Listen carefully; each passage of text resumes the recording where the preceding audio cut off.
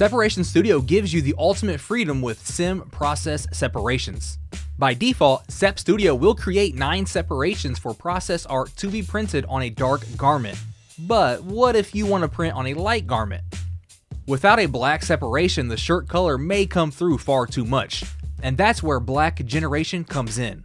Click black generation and then choose one of the detail options. Sharper has the most detail and is best for very light garments. Skeletal has the least detail, best for dark but not quite black garments like navy or brown. And detailed is in the middle, best for medium lightness garments like grays.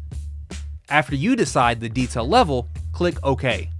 And then select the file that you would like to generate a black separation from, and this is the same file that you generated the rest of the separations from. The black separation is added in its recommended press position, and now you can edit the black separation as you would any other separation.